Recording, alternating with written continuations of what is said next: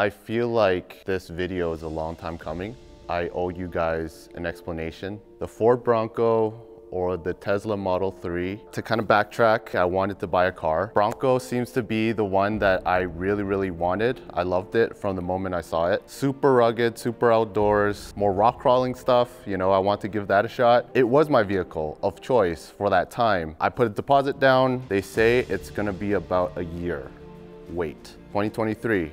1 year. I didn't want to wait a year. I started researching, been having a lot of EVs in the studio, looking at a Model 3. I thought I could save some gas money. I liked the luxury feel of it, decided to put down a deposit on a Model 3. 6 months later, in November, they both came at the same time.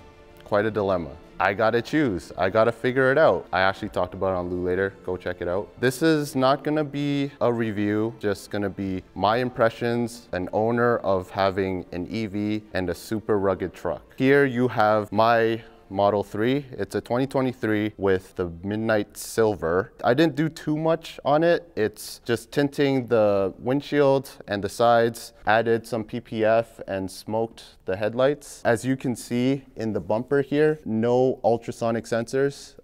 It's purely camera base. So since the camera is going to be up top and it's only going to be facing down here. So if there's a ball rolling or some sort of animal, Tesla's got to figure that out. I just upgraded my snow tires to the Michelin Ice X snow tires with the stock aero covers and the wheels. One of my biggest gripes about this vehicle are the doors.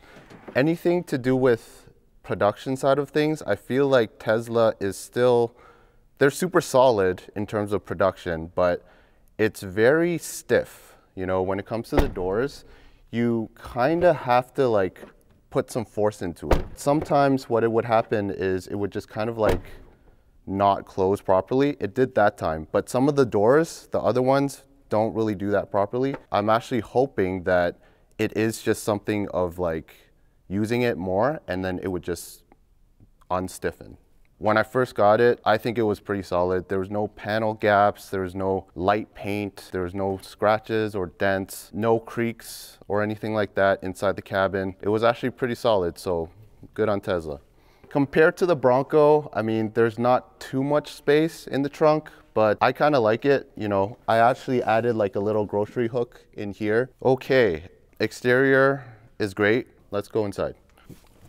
Okay, so inside the cabin, I really like the fact that it's super futuristic. No other car is similar. Something that's super sleek, super simple. I really like the wheel because it's really low to the ground, so it feels like it's in a go-kart in like a really fun way. You're kind of zipping through. Since I got the black option, which I like, you don't really see a lot of scuff marks or anything like that. The dash is super clean, super simple. I really like the touchscreen. The seats are really comfortable. I think that you kind of feel locked in. Since you're so low to the ground compared to the Bronco, you kind of feel like you're zipping past cars. It just seems like a really fun experience. Also, the cabin is really quiet, surprisingly quiet. Since the Bronco has a removable roof, there's not much cushion there and not much sound dampening. So Tesla somehow made this a really quiet cabin. I think it's a really luxury experience driving in this vehicle. My favorite thing is the connectivity. I really like just having your phone as a key. I think it's really futuristic. I think it makes sense. So there's one thing that I also don't really like in Teslas, and they're things that I use on a daily basis, that everyone uses on a daily basis. So like the doors, trying to close them, like that happens all the time where it just kind of half closes. I talked about that. The other thing is this stock, the indicator stock. For some reason, I just feel like it's way too stiff. Compared to the Bronco, I feel like they just really nailed down the natural strength that you have to put onto the stock. But Tesla, for some reason, I don't know what it is. It's been a month since I've been driving this. It's still super stiff. I'm always gonna be thinking about it, unfortunately. I guess that's it for the Tesla. I really like it. I think it's a great driving experience. So this is the 2022 Ford Bronco in carbonized gray. It has the infamous hardtop. I only call it infamous because that's what's causing the delay. Like if you really want a Bronco quick, get the soft top. These are the 32-inch stock tires. It's all terrain. The reason why I like it is because it just looks so cool. You know, it's kind of like a take on Jeep in a way, but like it's just different. Like there's like an alternative to a Jeep. I got the Black Diamond edition. There's so many trim models, and I decided to get this Black Diamond edition because it has one specific feature that I'm just sold on it. These are drain plugs. These are my favorite thing in the Bronco, and Black Diamond is the only two trims that have this. This whole thing is plastic. You kind of open it up, just hose everything down. Go into this little channel and fall to the floor. When you're dealing with winter, especially Canadian winter, you have a lot of salt, ice, and dirt. I have dogs, hair gets all over the place. I can just hose everything down, including the seats. I know it's a little thing. I don't know why more cars don't have this, but there it is. I don't plan on doing anything to it like the Model 3. I'm not planning to add PPF or anything. If anything, I'm just gonna probably add tint. Only thing I upgraded at this point is just to add a little antenna. The other one is super long. It kind of looks like an RC car. So I'm kind of off and on about the trunk. Opening this door handle, you kind of get different degrees of turning radius here. Right now, I think it's 45. It goes to 90, and then probably like a 120 degree.